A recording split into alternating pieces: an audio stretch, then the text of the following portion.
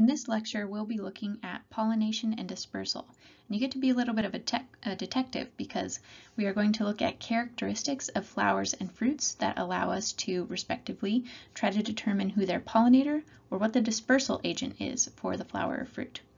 So we'll talk about pollination syndromes, and that's sort of this term that we think of as associated with diseases as having a syndrome.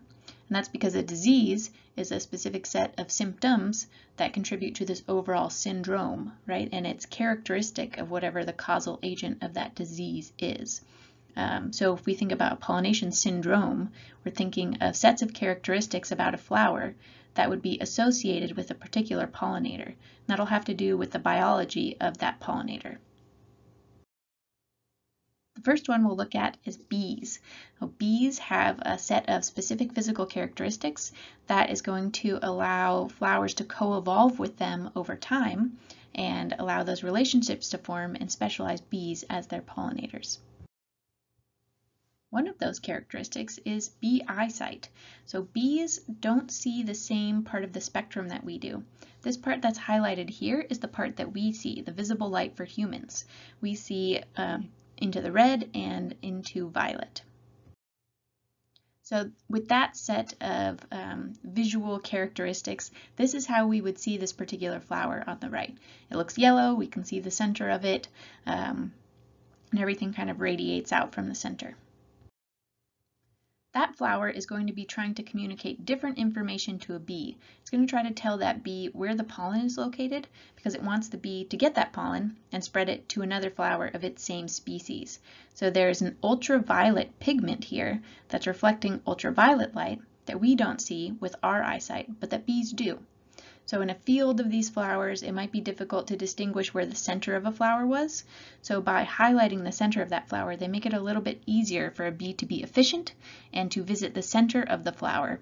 And that way it'll lose less pollen in areas that aren't the center. So flowers and their pollinators have co-evolved over time to be able to communicate with each other or be adapted specifically for each other. Some of these relationships are very specific, while other ones tend to be more general. Because of the way that bees see, they tend to prefer blues and yellows and also purples. So when you're looking for if a flower is bee pollinated, you can look for those colors, blue, yellow, and purple.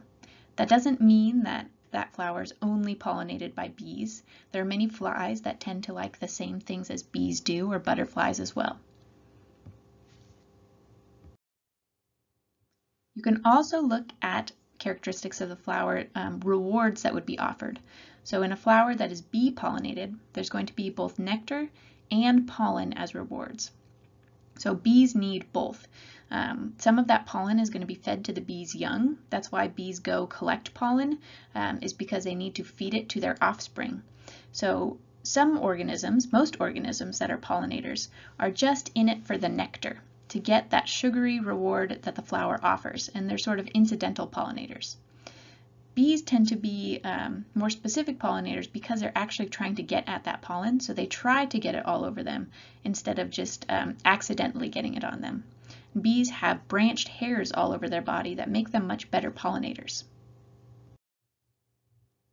Flowers that bees like tend to be scented, and the scents that they have are fresh, clean, and sweet, scents that we would like. Bees have a pretty good sense of smell. And these are scents that we tend to attribute to like cleaning products or things that you would see on laundry detergent. Smells like lavender are smells that bees would like.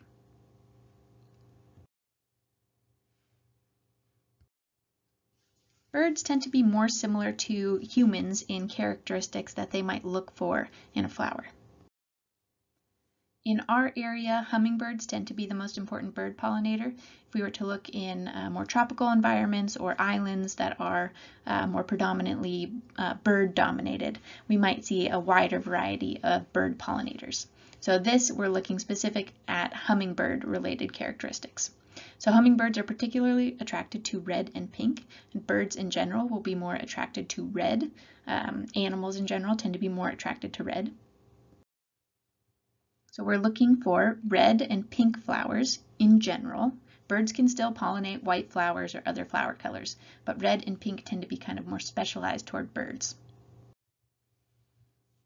However, unlike bees, most birds tend to have a pretty poor sense of smell. So whenever a flower is producing smells or compounds that have smells, that takes energy. So if that smell is being produced to communicate with other organisms, then they're using energy to do that. A flower that is trying to attract a pollinator that's a bird doesn't need to produce a smell because the bird is going to be using visual cues to locate that flower. So producing smell compounds would be a waste unless it has other pollinators too. So if it's also trying to attract bees and butterflies, then it might produce a smell. So just because a flower has a smell and also is red and pink doesn't mean it's not pollinated by birds. It just means it might have multiple pollinators or potentially is butterfly pollinated, which, caveat, I'm not going to talk about butterfly pollination because it overlaps with both bees and birds. So bird pollinated flowers, we're building our syndrome here. They tend to be red and pink and unscented. Here we can see some examples of hummingbirds pollinating flowers. In the top left, that's a fuchsia. That's my favorite example of a bird pollinated flower because it is bright red with pinks and purples. It's pendant, so that dangling kind of shape allows it to be more specialized for hummingbirds, which can hover. Other animals that might be in there trying to get at the nectar that that flower is producing, this high value resource, might not be able to get into that pendant flower or to get to it. So it's pendant. It's red and pink, it has some purples in there too, and it doesn't smell like anything. So you go up and you smell a fuchsia and you got nothing. So all of these flowers have another thing in common. They are that kind of same part of the color spectrum, and they are all this tubular shape, right? They're these long tubes, and you can think about why that is when you look at the pollinator who's pollinating them. They have these long beaks with a tongue, right, that they can then stick even further in. So having this long tube allows the flowers to sort of protect and sequester that nectar resource deep within the flower to try to allow fewer non-pollinating organisms to be able to get to it. Red and pink flowers, unscented, with a tubular shape. These are general characteristics that we associate with bird pollination. For a reward, there's going to be a lot of nectar. Not all flowers will have nectar as a reward, but if you want to have a bird visit your flower, birds aren't trying to get the pollen. The pollination is a kind of accidental step for most of them. So they'll get the pollen dusted on the top of their head. So if we have one of those tubular flowers, it will then have the anthers stick out here, and the stigma might be even further out there. So if a bird comes in, oh gosh, I'm going to try to draw a bird here. You know, a bird with this little dart shape is going to come in to try to get at the nectar, which is down here deep in the flower. It is going to put its bill down here, maybe put its little tongue out, try to get at that nectar. And it will hopefully have already visited another flower of the same type because they're specialized for this bird, and it'll have pollen on its head that will then get picked up by the stigma. Then as it goes deeper into the flower to get that nectar, it's already passed by and dropped off pollen here. Then it puts its head deeper in to get more of that nectar resource, and then this anther is going to deposit more pollen on the top of its head that it can then deliver to another flower. So that tubular shape also helps get the pollen deposited on the pollinator. Now let's look at bat pollination. In our area, bats are mostly insectivorous. They're not necessarily going to be pollinating a lot of the flowers, but if we were to go into a more tropical area or even to the southwest, we would see bats become a more prominent pollinator in those areas. Here is an adorable bat doing a pollination service, just loving on this flower. So bats are out at night. They tend to like white flowers because white is going to be the most reflective surface at night. It reflects the largest kind of span of wavelengths. So it's reflecting all colors of light, and so we get the most light reflectance off those white flowers, which will be ideal for nighttime because there's very low light. The reward will be lots of nectar. So much like birds, we are trying to draw those bats in for that food resource, and then they become these sort of accidental pollinators by getting pollen all over their bodies.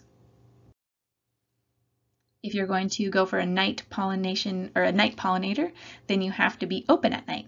So some flowers will close during the day, like daisies got their name, as far as I know, from opening during the day and looking like an eye, so a day's eye. Those little white ones that grow in your yard, you'll see in the morning and evening they have closed, and they stay closed overnight and then open during the day because they're pollinated by bees, so they want to be open during the day. Flowers that are pollinated by bats would be open at night, and they might specifically open at night and only at night so that they didn't leave that nectar resource out to other organisms during the day. Bat-pollinated flowers will also have a strong smell. So a musky smell is just a strong smell. Usually it can be really fruity, maybe even a little grossly fruity, or more animalistic. But many of these bats might be eating fruits as well, so they might be out in search of fruit. So musky smell is a little bit vague. It's hard to describe, but it's a strong smell, and often it's got a sweetness to it. So here are some bats and bat-pollinated flowers. I love this one in the corner, just covered in pollen with its little hairy body. So bat-pollinated flowers tend to be light in color so that they can be really reflective. Here we have some white flowers with some green to them. They also want to get that pollen out there so that when a bat comes in and visits that flower, the first thing that happens to it is it gets covered in pollen. So we tend to have these large anthers sticking out. We've even lost a lot of the other floral parts here. We're attracting them with these kind of an inflorescence of, or a flower that's almost entirely made up of anthers. And we have the same thing going on here where our anthers are really extruding out there to be the first thing that gets in contact with that bat. And then the stigma would be here to also hopefully pick up pollen from the bat as it comes in. Here we see a bat visiting this almost kind of tubular shaped flower. It's big and open, unlike something that would be pollinated by a bird that would be a more narrow tube. You might also see these kind of like large flat flowers. I think this one's on a saguaro cactus. So we have the nectar resource, which would be deep in here. And so the bat can kind of land a little bit, grab on, and then dip its tongue in there to try to get to the nectar and then get its little face covered in all this pollen. Like this one here.